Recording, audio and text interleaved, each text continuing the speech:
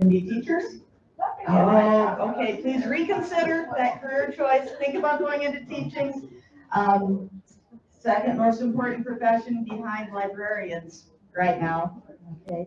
I would like to give a shout out to Dr. Kilmer, and I'd like us all to give her a huge round of applause. Bigger round of applause. Bigger. She has been doing this, I believe, for 25 years.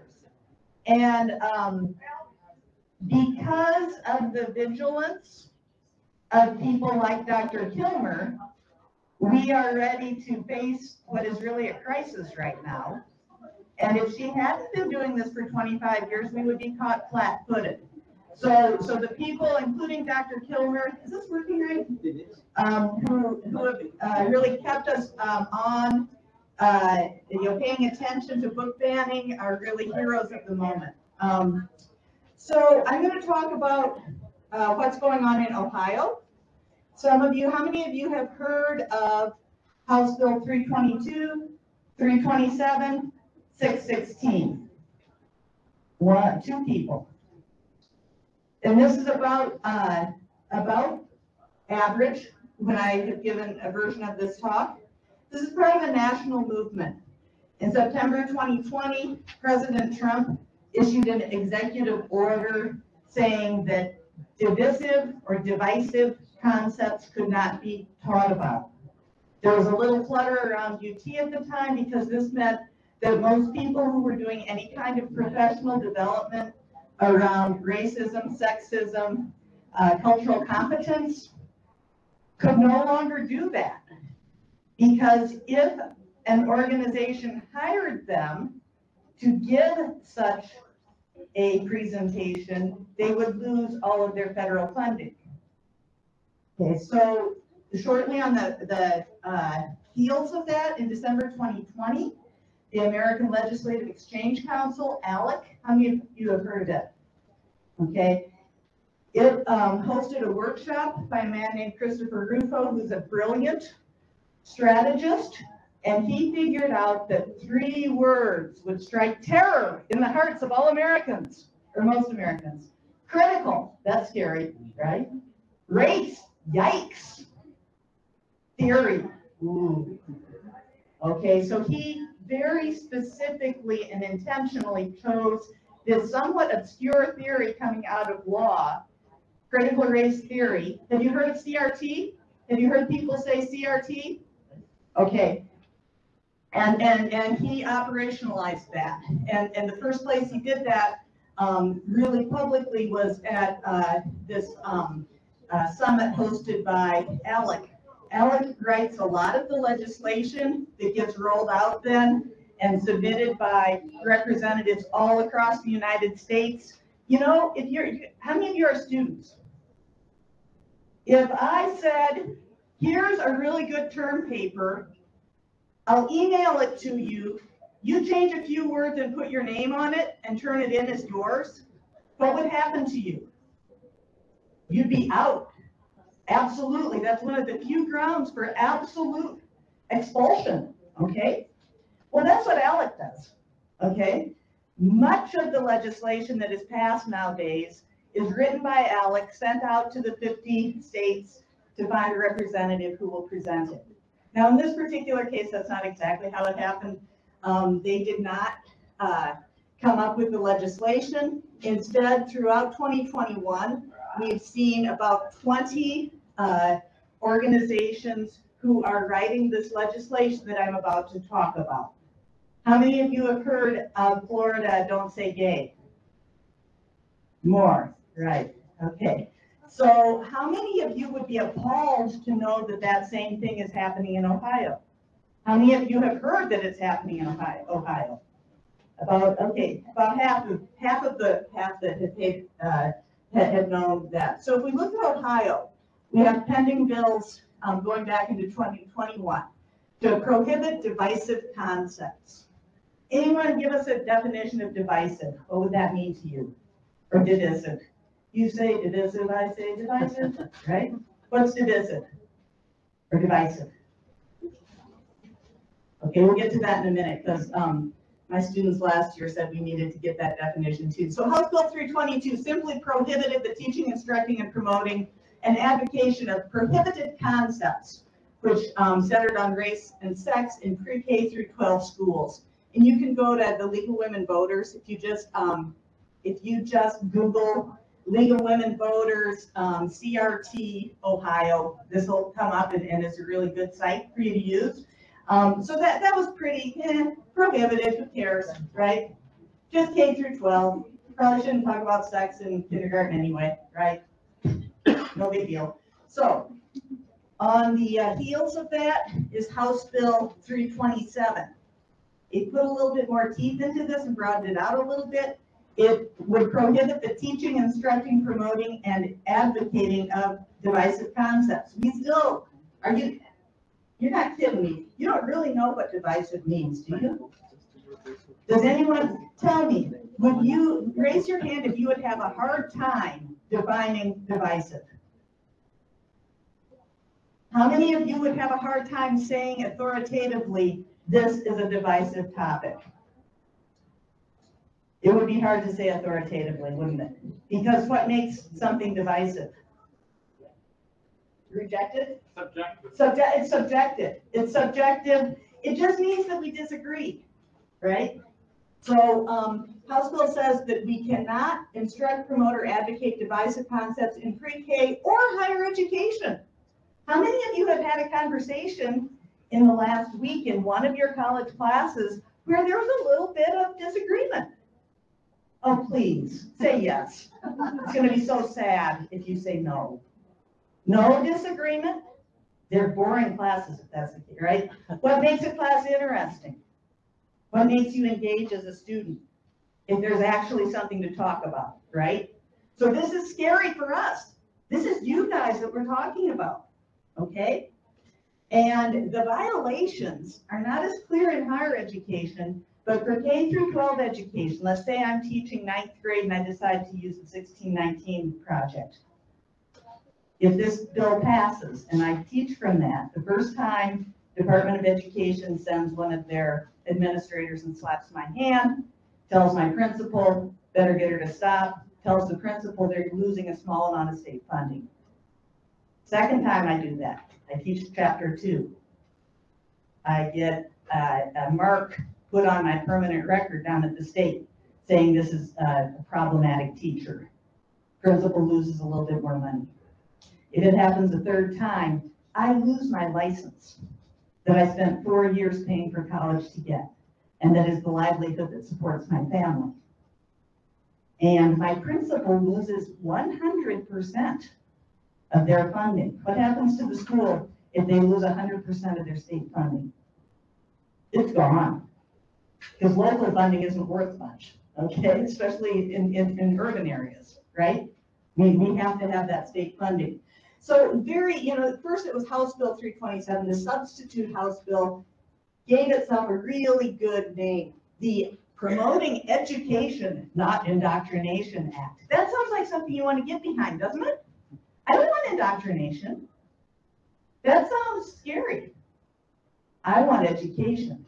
So we have to look at the optics here and how these are being put together. Now, several of you said that you had heard of Florida's Just Say Gay law. The way that comes into Ohio is in House Bill 616, okay? This is also a clip from the League of Women Voters Honesty and Education site.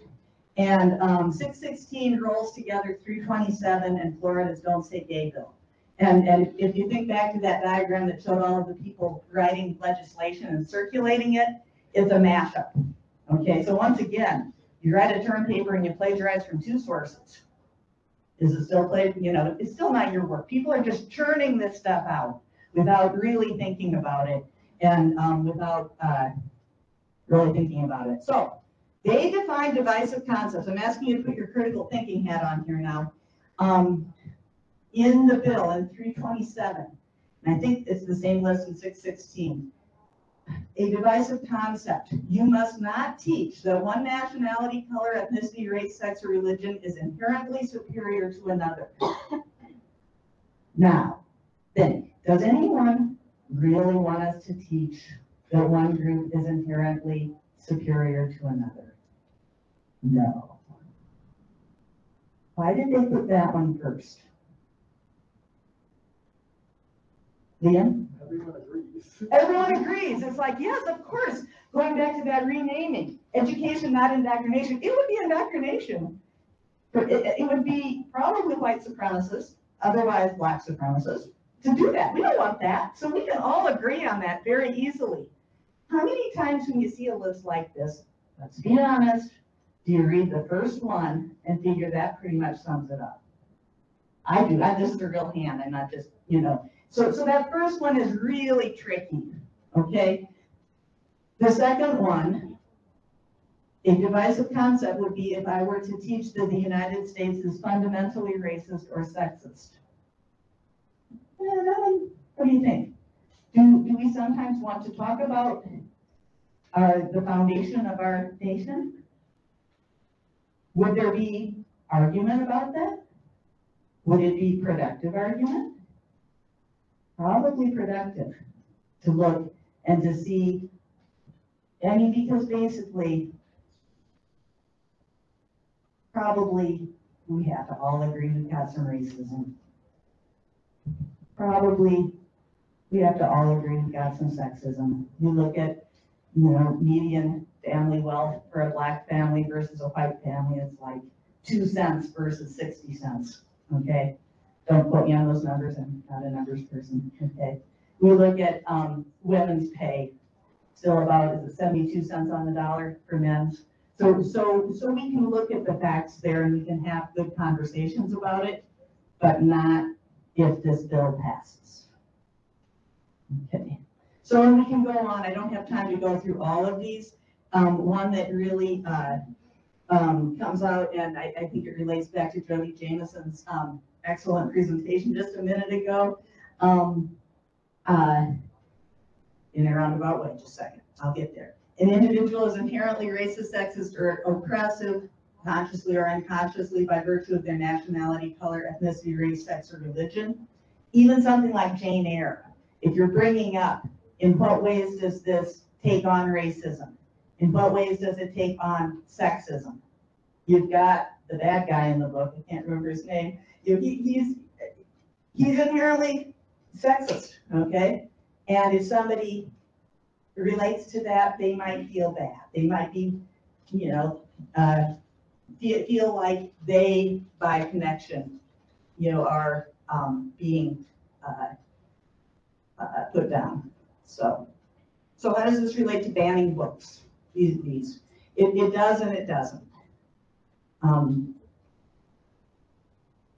So the most often specified in any of this is the 1619 project. Anyone hear of this? It was put out as a newspaper article or a magazine by the New York Times just after the George Floyd murder. Did anyone hear of George Floyd? Okay, so that was a really hot summer, right? This comes out with the thesis that the U.S. didn't start in 1776. The U.S. started in 1619 with the arrival of the first slave ship. That's interesting, isn't it? Worth thinking about?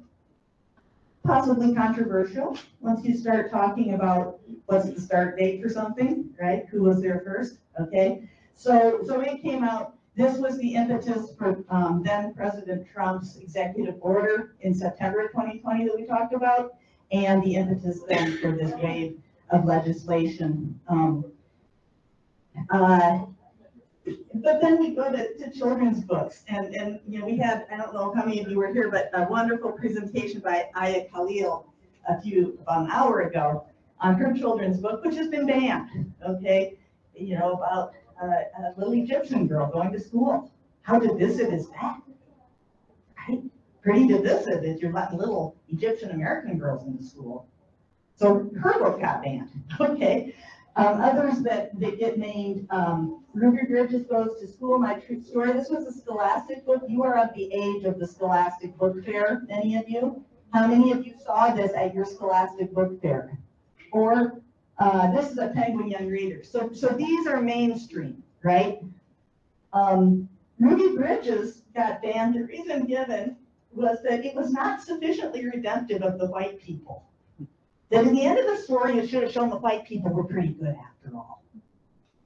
Well, we could talk about that. It would be interesting for discussion. Martin Luther King Jr. and the March on Washington, it has been banned because it will inflict emotional trauma. Okay, so have any of you read either of these when you were little? No, you have, okay, good. More common, we think of books like Beloved as being banned. In Texas, Beloved is one of 850 books that a senator has just called to be reviewed. There are 850 books, most of which are written by members of the LGBTQ community or people of color. And so we're looking to ban those. Now, banning a book can get a good attention and raise sales, but for librarians and for schools, and especially for a big for-profit company like Scholastic, if Texas and 36 other states ban Ruby Bridges, do you think Scholastic is going to keep bringing it to your book fair? No, they're not going to touch it. And so this takes us to the chilling conversations part. Even the hint that you might get in trouble is enough to chill a conversation. So Dr. Barbara Mann gave a wonderful presentation. I hope you all watched the video of it if you weren't here, talking about how it's forbidden to talk about genocide of Indigenous Americans. Okay, so this is relevant. This is a story that one of my students last fall had been planning to teach in her student teaching. She was going to teach The Flowers by Alice Walker. It's a story about a young girl out in the meadow at the end of summer, steps down into the face of a man who had been lynched decades before. Okay, so she comes into class one day and she says, you know, my cooperating teacher just got called into the principal's office. She was teaching a short story by an Indigenous author. Not even about genocide, not about lynching, by an Indigenous author. And a parent called and said, the teacher is teaching CRT. Does that even make sense? No. The teacher didn't get in trouble, the principal supported her. However, again, once these laws go into effect, and I'm going to switch to saying when they go into effect, because the way we're going right now, they will, okay? They will go into effect because they've got the votes, all right? So vote, find out who's going to vote for them, vote for the other people, right? Okay, unless you think it's a good idea, in which case you should find out who's supporting them and vote for them. And there are arguments on either side. And we can still have those arguments because these bills haven't passed yet. That's the only reason. But so the teacher had gotten called into the principal's office and nothing really happened, but just that fear of, you don't really want to have to go to the principal's office, even if you're a teacher. I've been called into the dean's office only once, and it was unpleasant, okay? And for some reason I was there. I won't go into that. Anyway, so my student, I don't remember what story she taught, but she certainly did not teach The Flowers by Alice Walker. That's what we mean by chilling conversation. I don't know if she would have gotten in trouble or not. So, 2 weeks ago, second week of classes, in Introduction to Education, we read this book as one of our first. The white folks who teach in the hood, and the rest of y'all too. And we had a wonderful discussion of it, okay? And at the end I said, so, do you think that this book should be taught in Intro to Education here at UT? And the student could barely wait to get her hand up, and she said, I could not believe that we were allowed to read this. Listen to those words. This is a direct quote, that we were allowed to read this. So this legislation has not passed, right? But it's already trickling down or bubbling up. You know, the legislation is based on public belief. The legislation will reinforce public belief. And I mean, this is a pretty, we don't have time to go into how tame this book is. But, and then once she said that, about 5 or 6 other people in class said the same thing. So the responsive education associations, the OEA, has sent out an action alert, okay? The Ohio Education Association, the OFT, Ohio Federation of Teachers, is very active in lobbying. I don't have a slide for them, but they have been very active in lobbying it, and it's from their research. I'm sorry, they're lobbying against it. Let me make sure I say that. The OFT is very much against it. I have not heard any teachers groups come out in favor of it because it will just make their lives hell. All right, because you never know what's divisive until you get called into the principal's office and the Department of Education is there. So take action. We found out last fall when we were talking about this in that class that and you know the student who was going to teach Alice Walker's The Flowers, she had 23 classmates in that class. They were all in student placements. None of their cooperating teachers knew of these bills. Okay, and they were pretty new then. So my students said we're gonna have a forum, and we had a forum just down the hall here in the auditorium. 100 people came, 100 people tuned in. It was a big deal. They did a great job. A couple of things that are interesting. They were very glad, or let me say, when we sent out the press release, this was not me as a faculty member stealing their ideas and putting my name on it. They were afraid to put their name on it because they're going to be on the job market. Chilling conversation, right? They were very glad it was still in the pandemic. Here is our host. He gave his first name. He kept his mask on for the Channel 13 interview. Of course, we were outside. It wasn't for the pandemic. Why would he keep his mask on? So, I mean, this is horrible that these students would be afraid to put their name in their faces. I'm getting teared up. Okay, it's a terrible thing, right? So this is what we're talking about with chilling conversations. The same guy who did the interview, I won't tell his name. We had big names. We had somebody from the Ohio Federation of Teachers, Gerald Johnson. Sean Nelson is the lawyer for Toledo Public Schools. And he said, this will be a disaster. How do you operationalize this? And he also said, of course, it's a violation of the First Amendment, freedom of speech.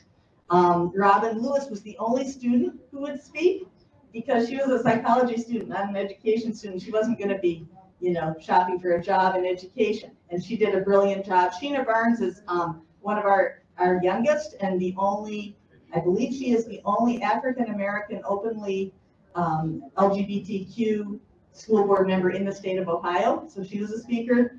The kids did a great job. The kids, they're not kids, they were young adults. But making this a little bit light. Divisive is, according to Cambridge, something that causes great and sometimes unfriendly disagreement. Okay, so they had a great touch to it. We followed this up in spring, and here you see we've got sort of a mix, and they're inside, and that's part of the reason that they're wearing masks or not wearing masks.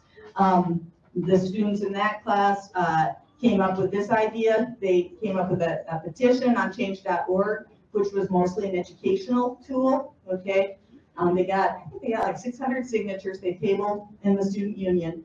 And then what they were doing with that, they were getting ready to go to Toledo's Democracy Day, which is a legally mandated event every spring. You should go to it. It's really interesting. So they advertised at UT for UT students to go. They put up an information table and they presented an argument saying, you guys need to know, we all need to know about House Bill, it was on 327 we were concerned with. They presented that argument. She presented her own paper. She was the only one who got a laugh and applause, okay? So the whole day that we were there, they did a terrific job, such a terrific job that Council Member Sandra McPherson said from the podium, she said, you should draft this as a resolution for us to introduce to City Council. And so that's what we did. And Council Members McPherson and McComides have really been helping us with this. We took their talk. We looked and saw we said, gosh, what does a resolution look like? So we looked one up. We used the format, whereas, okay? They laid out why this is harmful, including that it's, an attack on freedom of speech, but also that if a student experienced or witnessed a racism or a hate crime, a teacher would be forbidden to lead class discussion about that. If a kid were from an LGBTQ family, a teacher would feel chilled about even acknowledging that. And so they, in their draft, said resolved that the Toledo City Council advocate for teacher students the above stated values for democratic values of cultural pluralism, participation, and freedom of speech, and that they officially oppose these House bills. And Councilmember Comax is expected to introduce this to City Council next week. So go out there and, in the tradition of UT's book ban, fight.